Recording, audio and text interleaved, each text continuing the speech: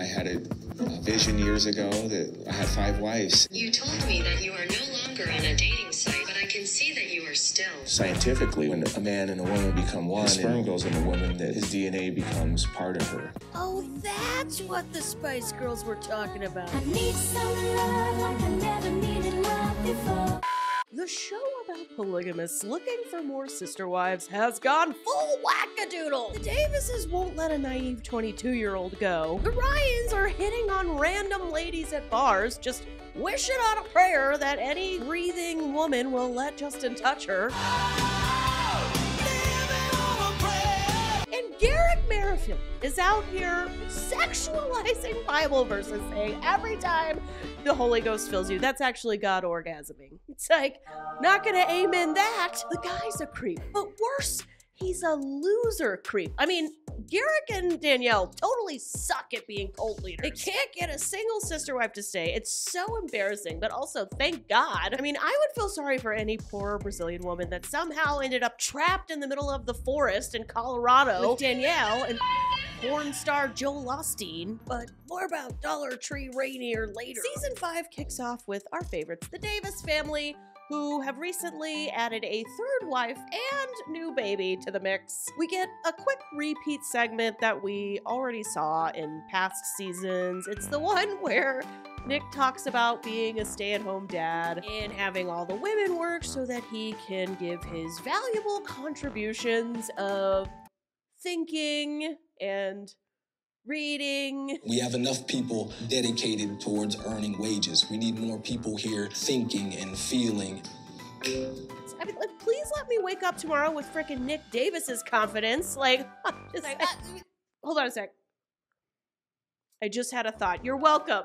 You're welcome. I want that confidence. The Davises start a couch talk on how many more wives they'll be adding in the future. I ideally would want at least 4, maybe 5. April's like, I'm seeing a 33-foot bed in our future. Obviously, we'd have to knock every wall in the house down. Just bulldoze the whole thing. Start over. Start with the bed first. Build the house around the bed. The bed that I wanted to get us, the bed is 12 feet wide. That's the biggest bed you can buy. Danielle's not quite on the same page. It's kind of hard to picture like someone being with us that is compatible. I just don't know if I'm ready for that, so.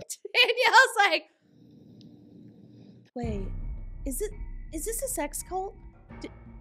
Is this a sex cult? No, seriously, guys, am I in a sex cult right now? This is going to be the main plot line for the Davises in the foreseeable future.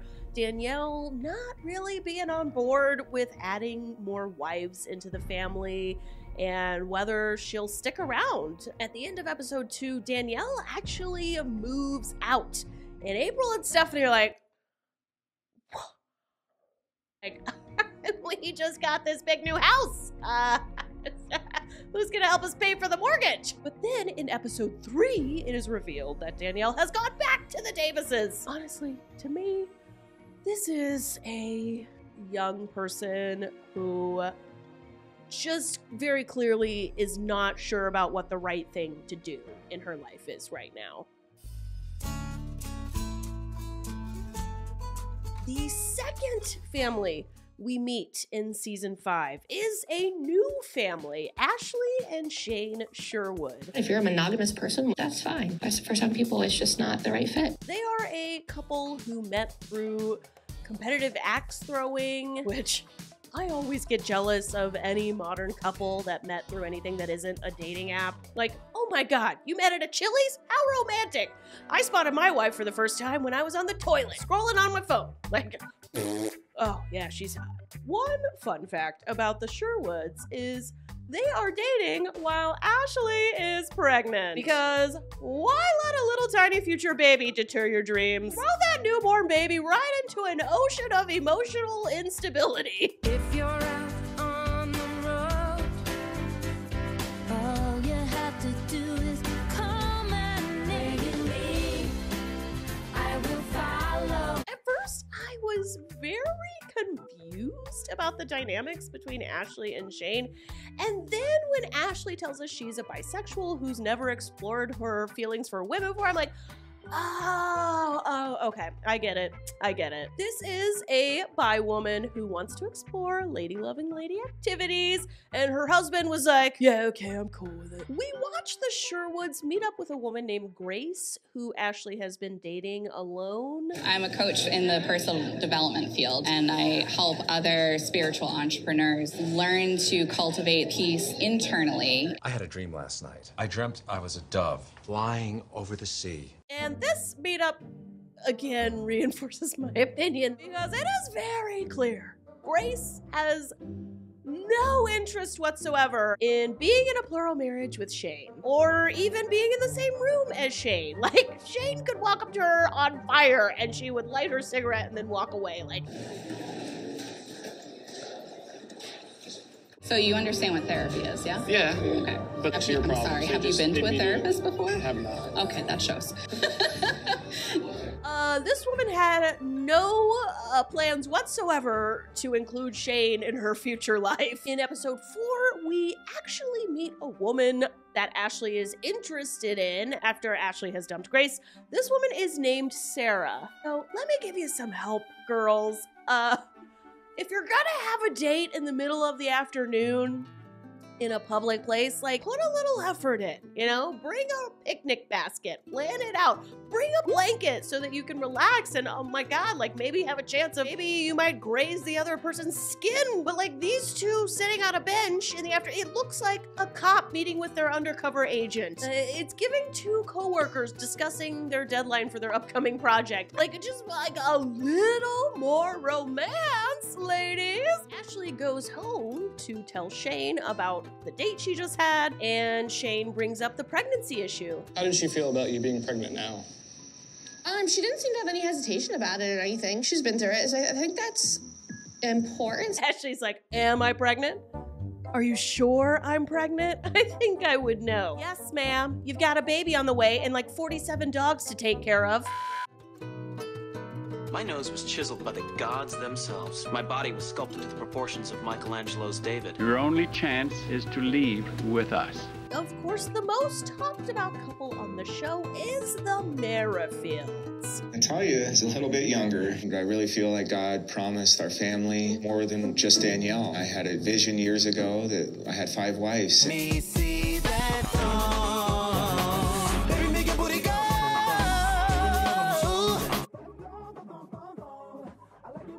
They start us off in confessional with Danielle telling us, we have been practicing polygamy for 5 years now. Girl, no you have not. You have been practicing real the fishing. You've dated a lot. You gave us a whole season of 90 Day Fiancé, and it was good. Let me tell you, that reaction to Roberta's breakup text, that was... Oh, good she. She said it was my sister. I don't understand. She said she was my sister. Garrick has really ramped up his culty vibes this season. A lot of the scriptures, the terms where it says he fills you with the Holy Ghost, it's actually a sexual term. Do I lie to myself to be happy? Yes, I will. And even scientifically, we found that when a man and a woman become one and his sperm goes in the woman, that his DNA becomes part of her. It actually goes into her brain and she becomes one with him, but yet the woman can't. Eliza, I'm looking for a mind at work.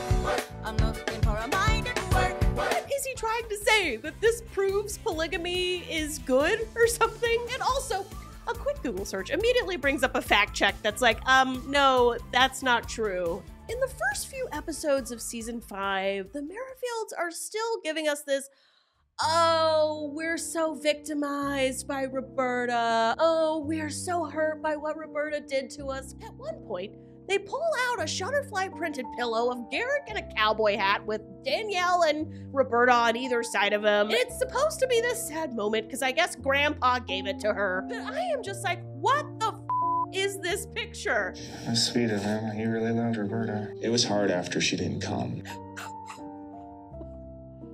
I was gonna Roberta on this pillow.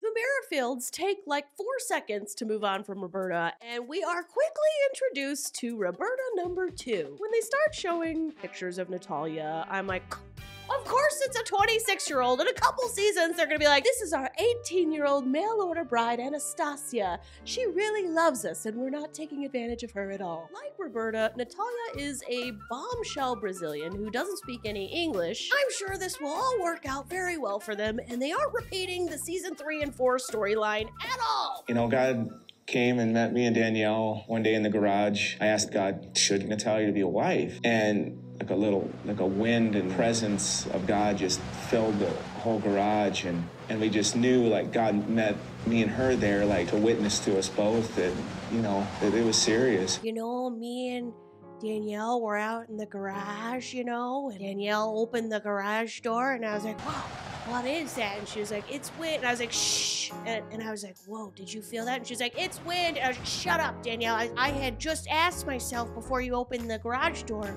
God, if you want us to be with Natalia, blow me. And Danielle, you're a witness to it. I think it was the witch. Shut up, Danielle. What is going through Danielle's head? The Merrifields pack their bags and head back to Mexico for a first-time meetup with Roberta number 2. Nerves for this trip. What if Garrick likes her and I don't? You know exactly what's gonna happen if you don't like her and Garrick does. That girl could shave your eyebrows off in the middle of the night and Garrick would still propose. Then we get this bullshit segment from Danielle about how distraught their 2 boys were with Roberta leaving. And like, I'm sorry, are we supposed to be blaming Roberta for you putting your children through this mess? You are the ones that choose to drag your children halfway across the globe every year to meet daddy's next victim. Ma'am, you're treating your family like a Girls Gone Wild audition for Garrick's penis, okay? Telling them every year, oh, this is gonna be your new mommy. Oh wait, no, this is gonna be your new mommy. Oh wait, you're gonna have 5 new mommies. Like, Roberta's not doing that. You and Garrick are the ones doing that. When Roberta number 2 finally makes it to Mexico, things don't start off amazing. Natalia is having a little bit of a hard time trying to enjoy the moment as much as possible. Danielle spends their whole first day together complaining about what a buzzkill Natalia is. I don't feel as close to Natalia as I did with Roberta. The adventure did not really go as planned. I was bummed. It's supposed to be kind of a cool experience, so it kind of did bum me out a little bit. I want you to know. I'm here to remind you. How do you feel? A little bit overwhelmed. It's scary because Roberta hurt us bad. Garrick's gonna propose and I'm gonna give her a sister necklace, and, you know, Roberta took all those things. They bust her doing makeup and Danielle's like, yeah, well, you know, Roberta didn't follow through on her promises to us, and she said she was my sister! She lied. She lied. Now I have to redo my makeup. And we get Garrick in confessional in a black wife beater. Oh, give me a break with the wife beaters.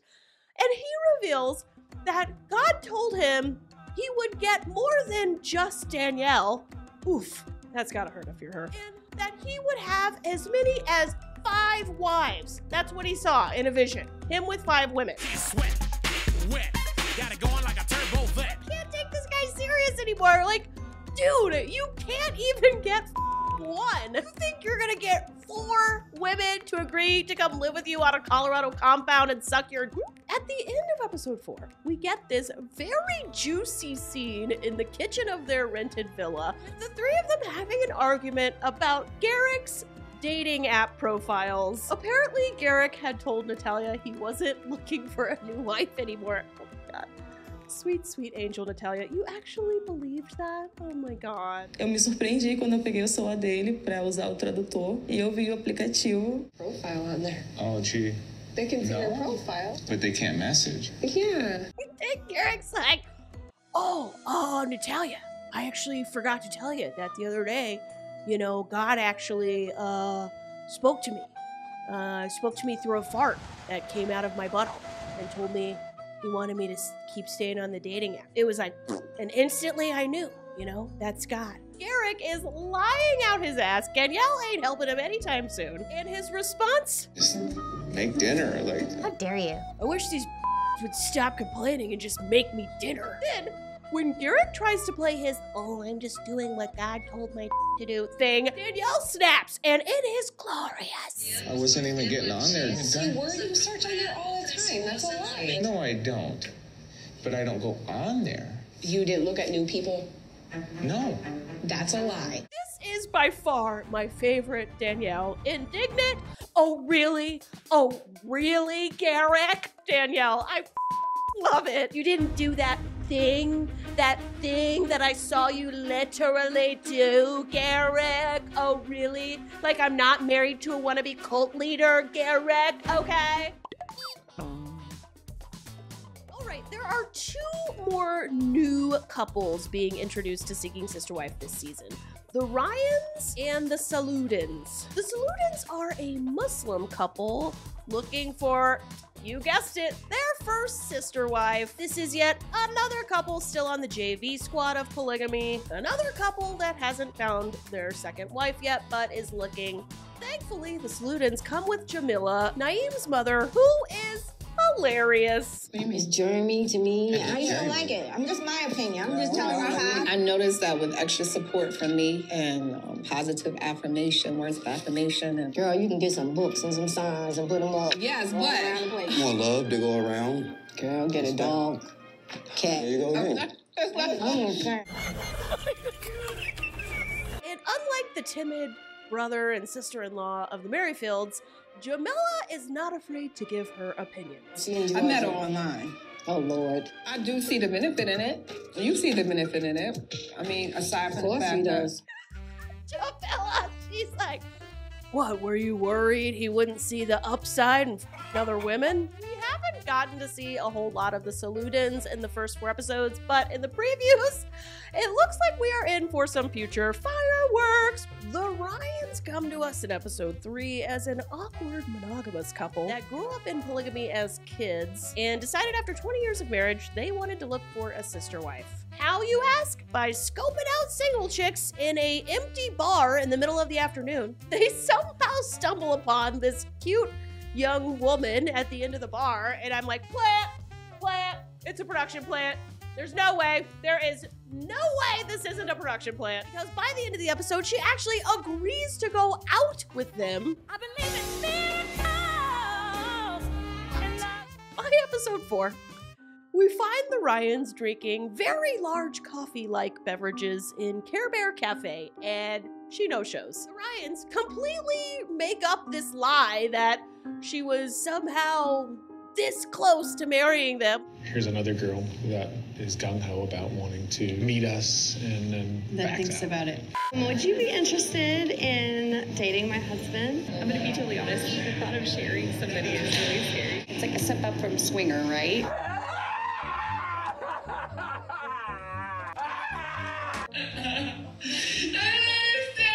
Besides Becky's connection to what I've read online is a criminal cult led by her stepfather, including child brides and trafficking, the Ryans' whole vibe just puts me off. Like, they're acting like they're these victims of society. Desiree has the same kind of excuse we've always heard. When we were with Stephanie, she had the same problems with it. It's very confusing. It's an emotional roller coaster. Some of the frustrations of it. Like, oh, this is just like when Stephanie wouldn't commit because society put all this pressure on her. And then at the end of this scene where they've just spent 20 minutes about how they can't coerce a woman into being with them, the husband's like, whatever, I guess I'll you. Let's go chill out.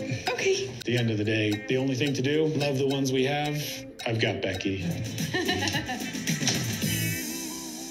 Lord, I'm ready to go home. Anyways, that's Seeking Sister Wife, Season 5, Episodes 1 through 4. Let me know in the comments if you want me to keep covering this show, and make sure you subscribe so you stay up to date on all of my latest videos.